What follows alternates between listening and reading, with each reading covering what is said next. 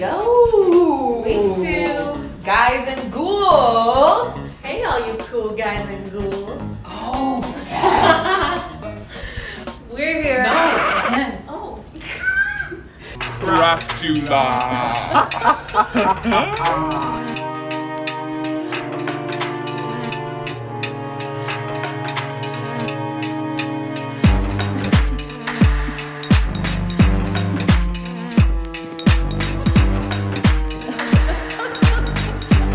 Hey all you cool guys and Ghouls!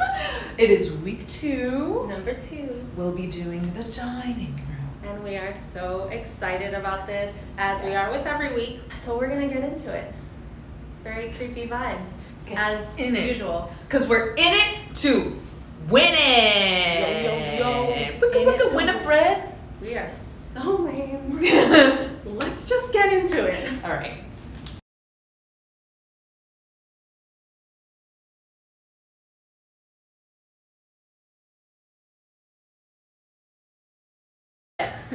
First project of week 2 is going to be some pretty ghoulish.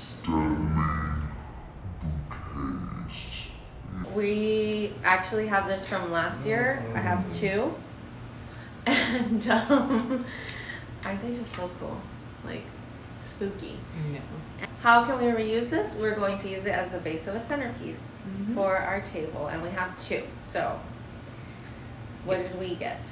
So we have the foam circles from Dollar Tree. I wish we would have bought them at Dollar Tree. Oh, that's right. We bought them at Michael's. We went to Michael's first. Big mistake. Both. Dollar Tree had them. Plop. Okay. Right in there. Boom. Then at Michael's we also got these wood sticks. They came in like a bundle, like wrapped together. We spray painted them gold. We're trying to keep with the same color scheme. Obviously my front door is pink, which you guys can see right there.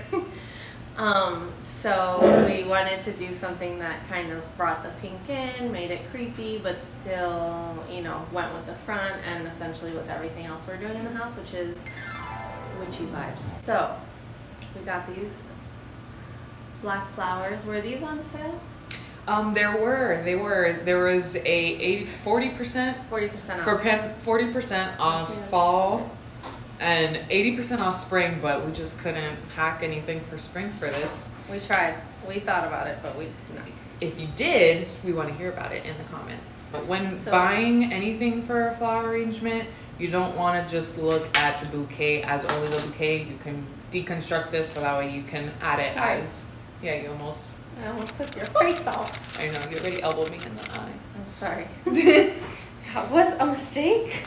Anyways, cutting the bouquets definitely stretches out your flowers and into your arrangements. And it gives you more flexibility because maybe you want them, you know, spaced out throughout the arrangement, not all bundled together. Aside from these black ones, we got, these black ones are actually, they're the first one we got, but the true focal point and star is going to be these gorgeous black dahlias. giant dahlias, which, yes, these are fake, but if they're gonna be on my table for 2 months, best believe they're gonna be fake.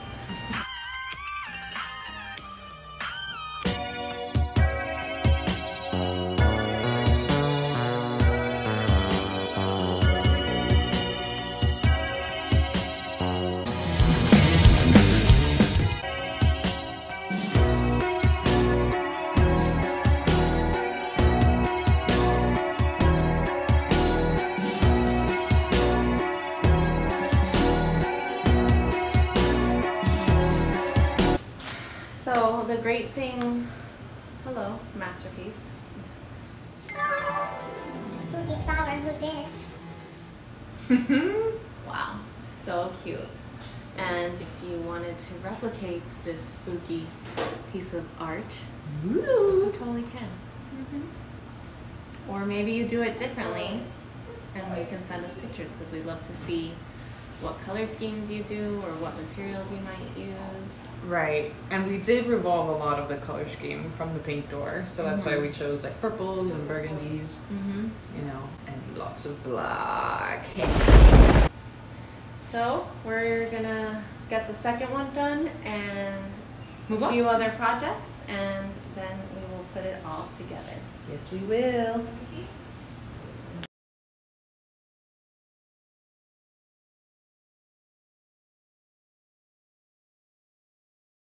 To bring the full space to life and carry the tabletop design upwards, I decided to decorate my lighting. We picked up some vines from the Dollar Tree and gave them a light misting of black spray paint to darken them up a bit. Once they dried, I just intertwined them in my chandeliers and added some spiders. This took me all of 2 seconds and cost me about $4, so it was definitely worth it, and it completely finished the look.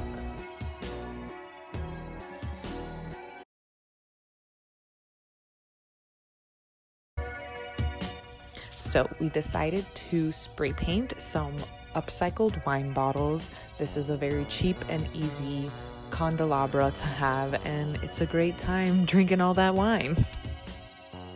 You want to put all of these together so you kind of get that excess from the peripheral spray.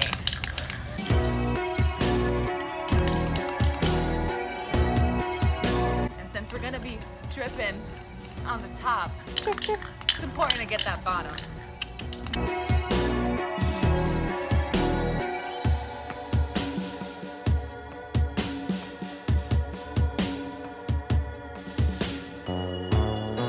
Now all that's left is to pick the candle of your color choice, light them, let them melt down, and the effect will be more dramatic over time.